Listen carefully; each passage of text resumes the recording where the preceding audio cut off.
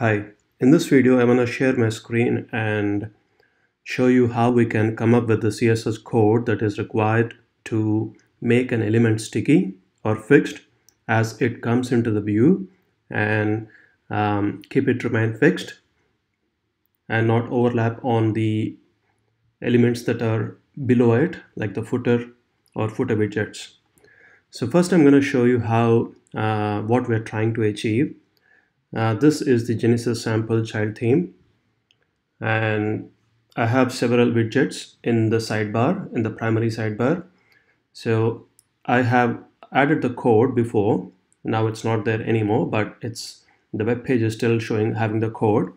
So I have targeted the last widget in the primary sidebar, and it is going to remain sticky as we scroll to it. So now I'm scrolling down, and this recent post widget, notice this, it's going to remain in the view and continues to do so. And when we touch the footer widgets, it's going to remain, it's going to become static again.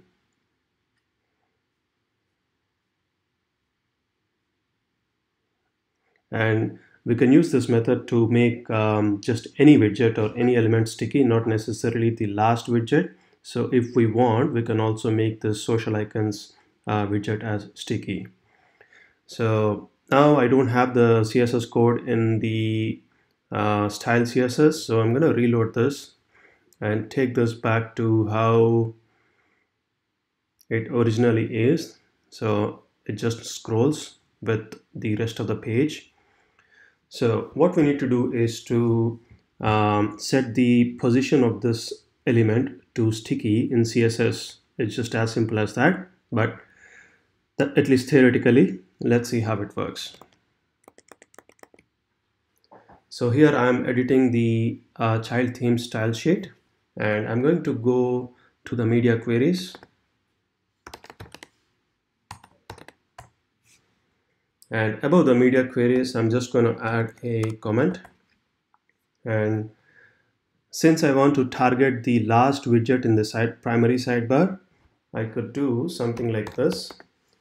So sidebar primary, inside that the widget, which is the last child. And I'm going to say position sticky. Now when we set this position as sticky, we need to set one of the 4 parameters: top or bottom or left or right. So in this case, I want this element to be sticky from the top of the browser. So I'm going to say top 0. So now when I come here and reload,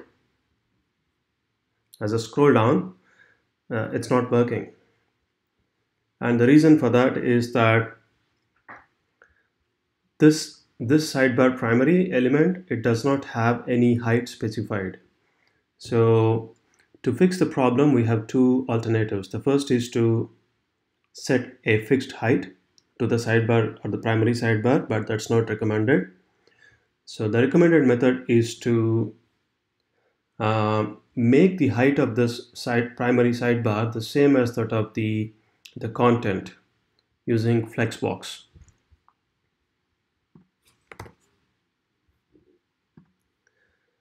So if I observe this site inner, it has the content sidebar wrap div.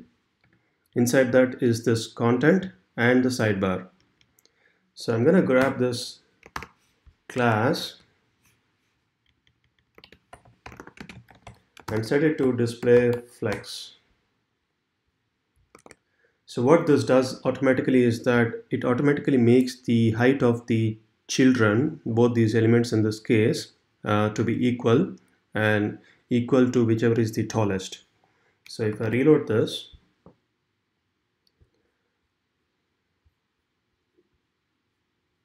and by the way, immediately you can see that it is working. As I scroll down, the recent post widget is remaining in the view, but the layout looks messed up. The vertical gap that's between the content and the sidebar is not present anymore, and they just seems to be like collapsed.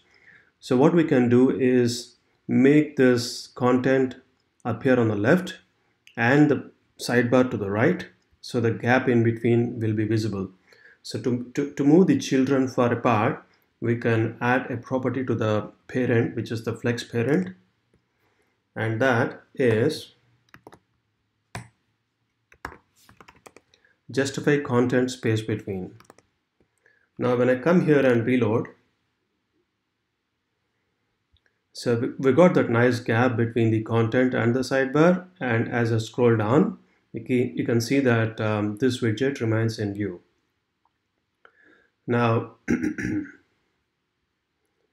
I would like to have some gap or space above the recent posts widget when it becomes fixed. So ideally that should be the same gap as what we see currently here, which is 40 pixels. If you're not sure, you can just inspect that space and you can go to computer tab and you can see that the padding is 40, so that gap is 40 pixels. So I'm going to go back to the CSS and set this top to 40 pixels.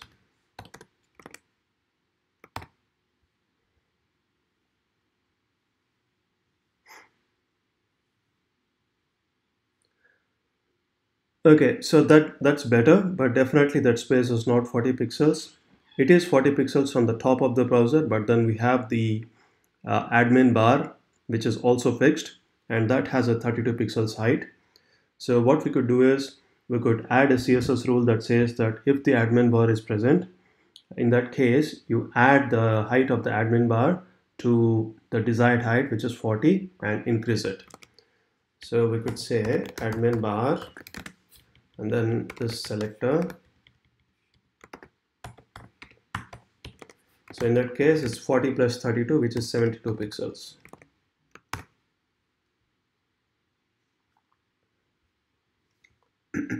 So now when I scroll down, it's perfect.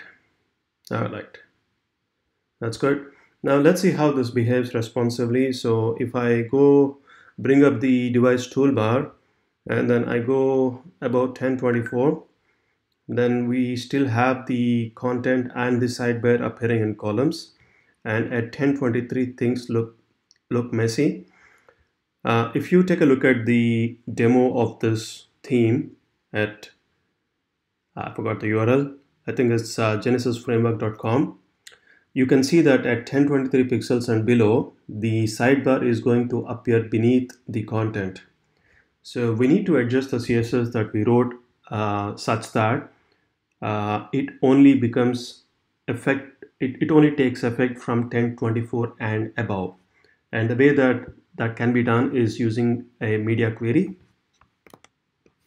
So I'm gonna come back here and write a media query with a minimum width of 1024 and then put this entire thing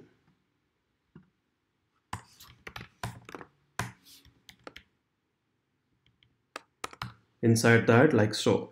So this CSS now is gonna work only from 1024 pixels and above. Alright, so now if I reload,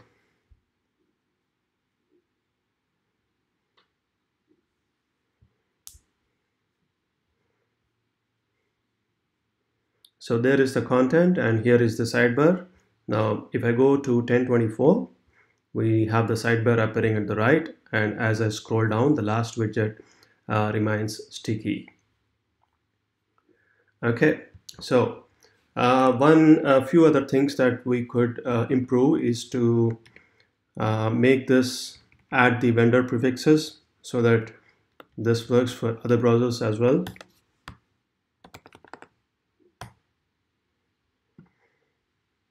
I'm going to share this code in a tutorial or a blog post so you can copy and paste.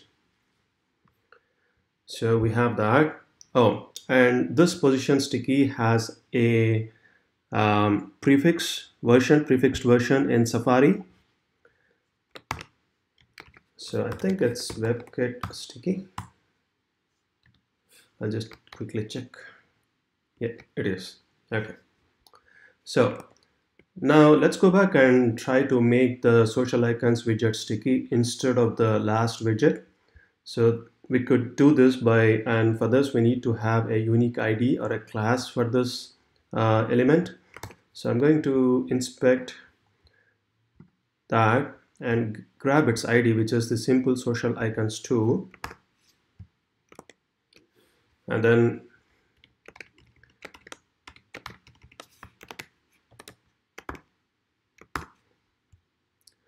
so just put that CSS selector for that element like that.